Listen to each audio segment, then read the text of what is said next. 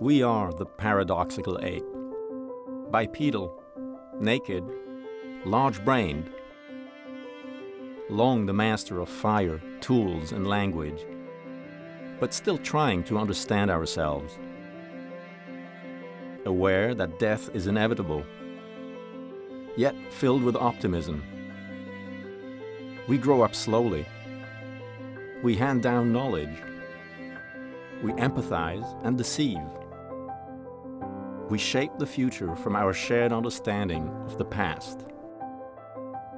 CARTA brings together experts from diverse disciplines to exchange insights on who we are and how we got here.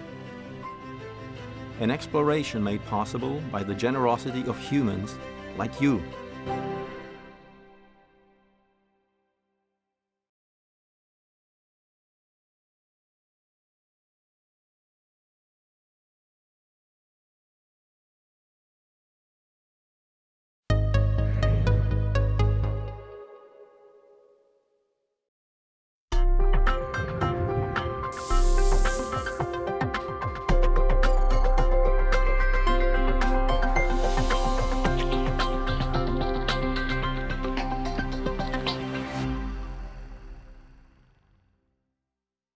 Hi, I'm Jessica Thompson, Assistant Professor of Anthropology at Yale University.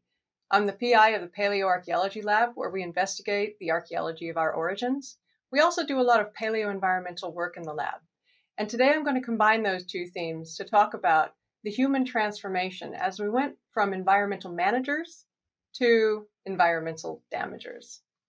I'm going to sort of frame a lot of this talk around this issue of fire. Fire is really the ultimate human tool. We are the only animals that use fire in the same way that we are able to make it, and we're able to produce it, and we're able to transfer it. Other animals might use it. They might take it from place to place, like these firehawks in Australia, but it's really only humans that have been able to harness the power of fire and use it as a transformative tool in our lives of our ancestors, as well as the ways in which we've been able to change the world around us. So just kind of starting with how it was that we began using fire, our earliest ancestors who first were able to do this most likely used it for cooking. At least this would have been a primary purpose. We know that this is a really useful thing to do because it can unlock the nutrient density of foods in a way that you just can't do otherwise. When you have more nutrients from the same foods, you have more fuel. When you have more fuel, more energy, you're able to relax some of those evolutionary constraints on things like brain size, for example, which is a very expensive organ. It requires a lot of energy. If you have the ability to gain more energy from your diet, then you don't necessarily have to limit the amount of energy that goes into feeding that big brain. Of course, we know that humans are very smart, and as far as animals go, that has been helpful to us as well. And you can imagine this as this sort of recursive cycle in which the larger brains helped us to do even more transformative things to the world around us. We imagine also that fire was a very important tool for the transformation of human societies. There are data on this. It shows that hunter-gatherers, they spend a lot more time sitting around fires talking about different sorts of things, especially social things, than what they do in their normal day-to-day activities. By extending the daylight hours, fire was able to give humans and early human groups the opportunity to spend that time making those social connections and telling those stories. And that has been an important transformative aspect of how it is that we engage with one another cooperatively. We also know that early humans used fire as a transformation of materials. There are certain types of stone that just perform better and make better tools after they have been heated in a very particular way. A lot of humans like to use red pigments to color things like their clothing or their bodies. And we can transform yellow natural earth pigments into red natural earth pigments through the use of fire. These are things that humans have been doing for hundreds of thousands of years. And they have been instrumental in our ability to kind of start to shape the world around us.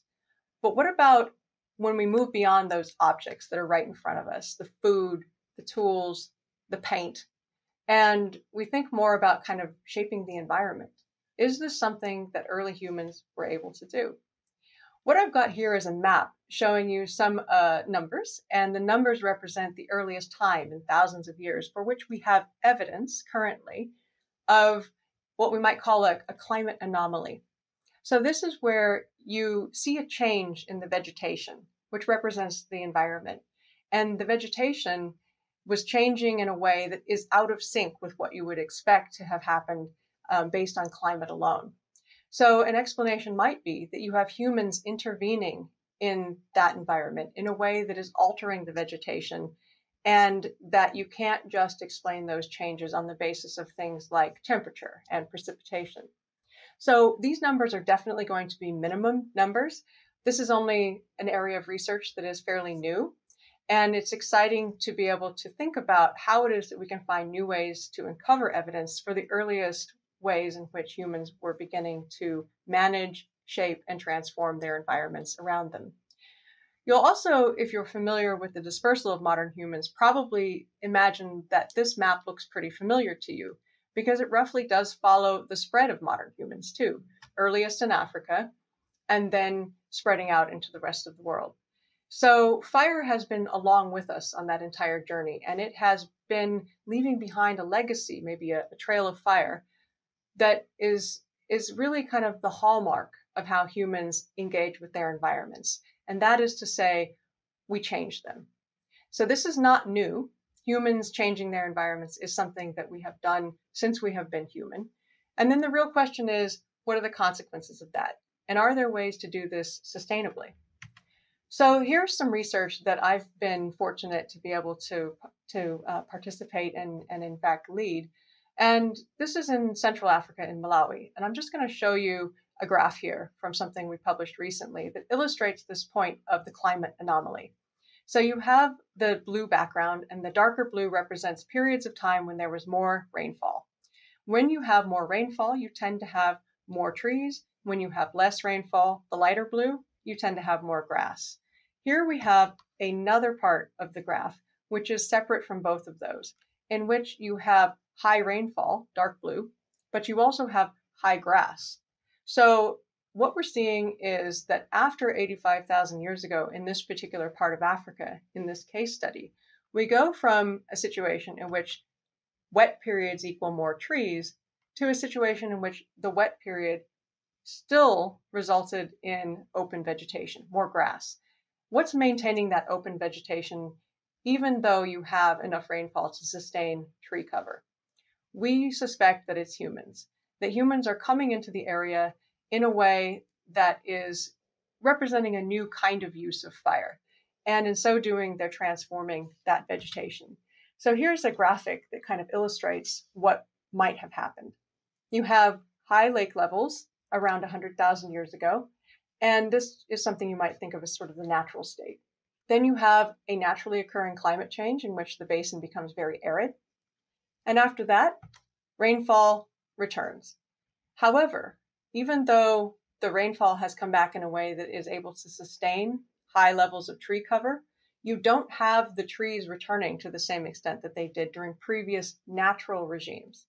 In this case, you have humans coming in with their tools, with fire, and they are burning portions of that vegetation in order to create habitats that help them to be able to hunt game.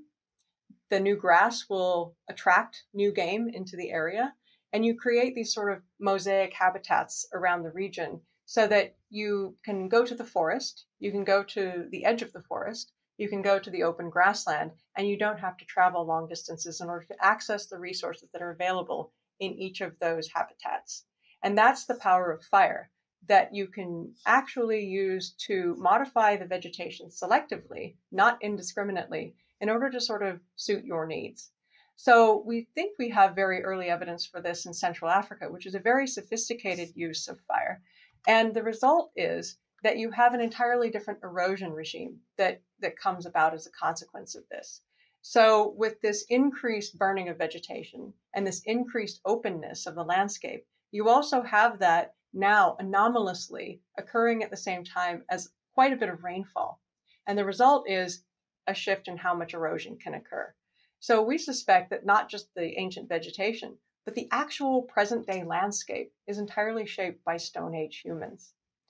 This is one case study that kind of shows us how you can have a situation where, as humans become more and more involved in shaping their environments, you also have a series of tipping points that are crossed. These are thresholds, after which it's very difficult to go back to the prior state.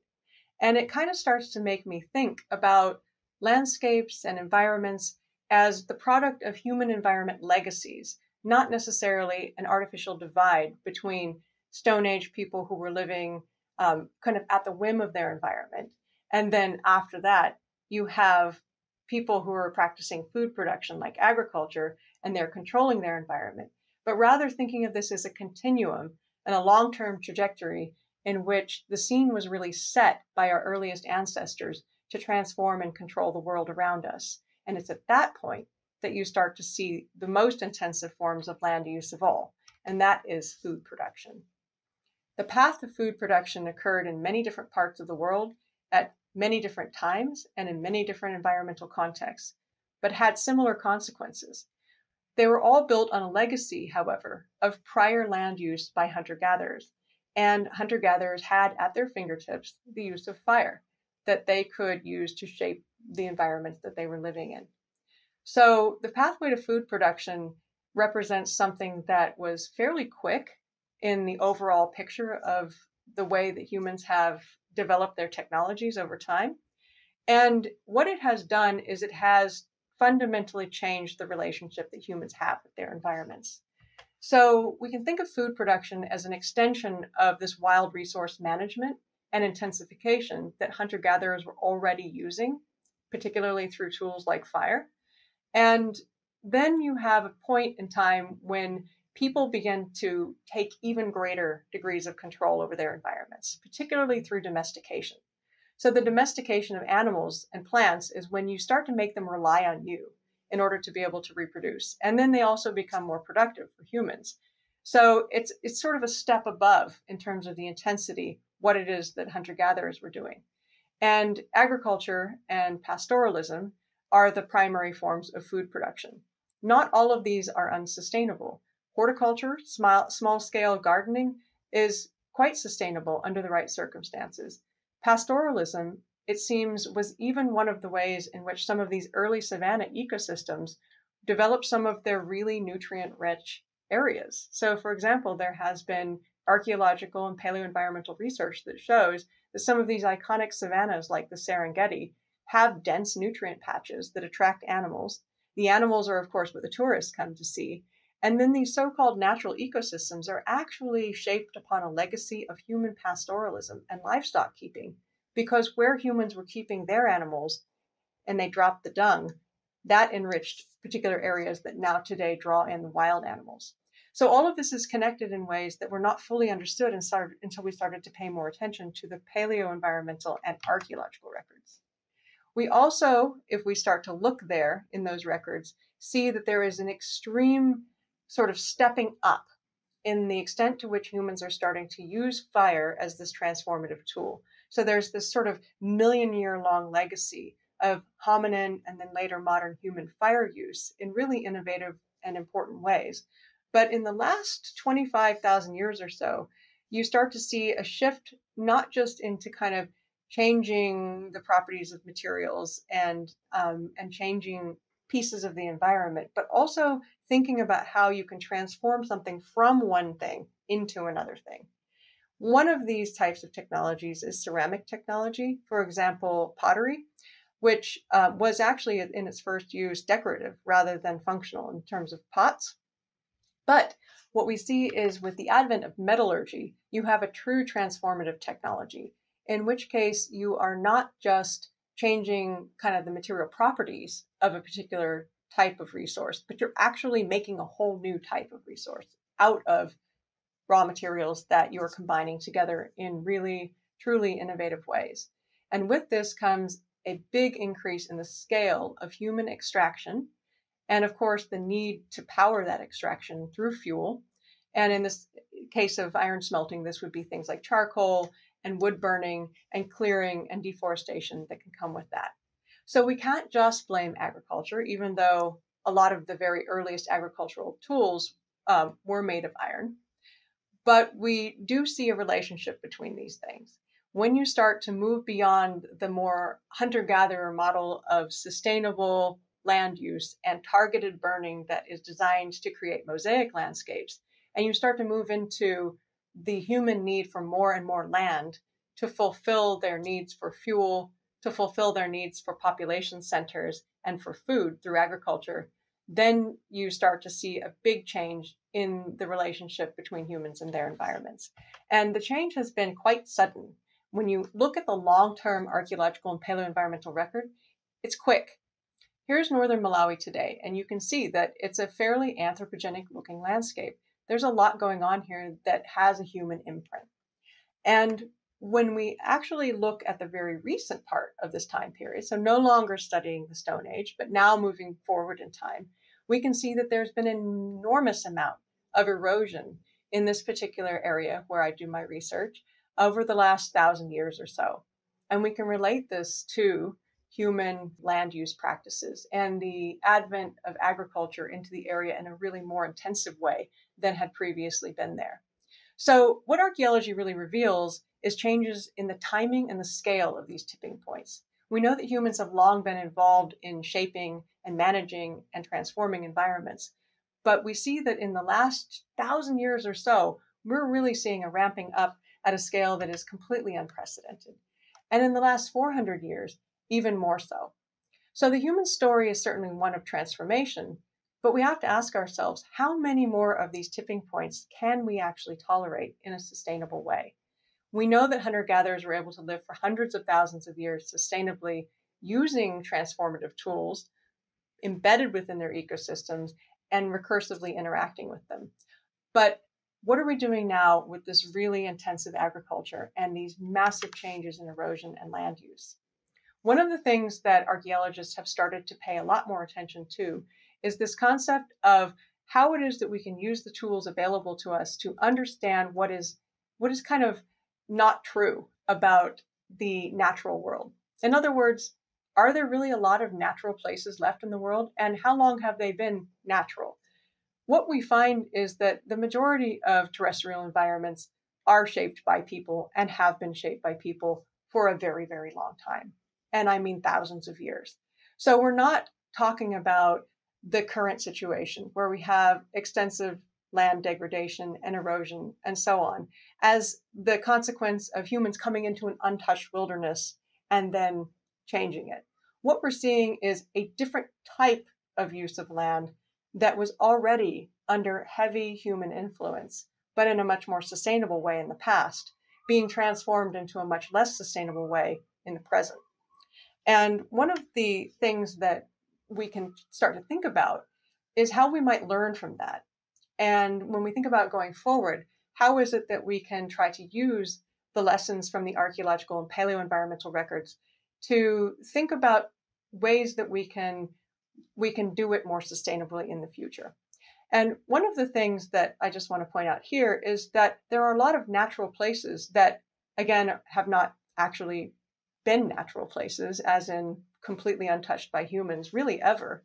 And the Serengeti ecosystem is a nice example here because we know that herders have lived there for a very long time, and the archaeological record shows that humans have lived there for as long as humans have been around. So how is it that they were able to sustainably live in those environments so much then? And then how can we maybe model that going forward so that we don't have this kind of conflict between humans and environments, but rather we think about ways that the two can coexist together? And this kind of leads us to the question of what do we do about it? So we're here. This is the point where we are. And we know that it's very difficult to go past into beyond a tipping point and actually bring back the past. But what can we do going forward that might be more sustainable? One of the things I think we really need to do more of is think about the tools that are available to us from archaeology and from paleoenvironmental science so that we can really look at the long-term picture of how all of this came about and maybe predict what's going to happen going forward. We have to start recognizing that it's probably a fallacy to imagine that there are natural places and unnatural places, and a hard divide between the two. The reality is humans have been transforming their landscape everywhere they have been. Their environments have changed everywhere they have gone, and that's been happening for hundreds of thousands of years. So in light of that, how can we more creatively think about models that can allow that kind of legacy to continue, but in a more sustainable way? And to do that, it's going to require that we think carefully about the equitable distribution of the kinds of tools, the resources, and the knowledge that we're going to need as a society, as a global society, in order to be able to get there. We know that there are not equal distributions of all of these things globally. A lot of the research that we would like to do needs to be able to be done in collaboration with Indigenous stakeholders and with local collaborators in a way that meaningfully takes advantage of the knowledge that they have about the world where they live locally and how it kind of connects to the larger picture when we think about the loss of biodiversity, for example. So these are the sorts of ways in which we might have to reimagine the way we just approach the problem. I think looking at the long-term record of human transformation and using the example of fire is a good way to start. And that can help us as we try to picture a future that is a lot more sustainable than what we have recently seen. So I just wanted to quickly thank all my many collaborators in developing that work in Malawi, and also to thank you for coming here today, for listening to this talk, and for being so engaged with trying to learn more about the human role in environments and the kind of legacy that we have as the planet-altering apes.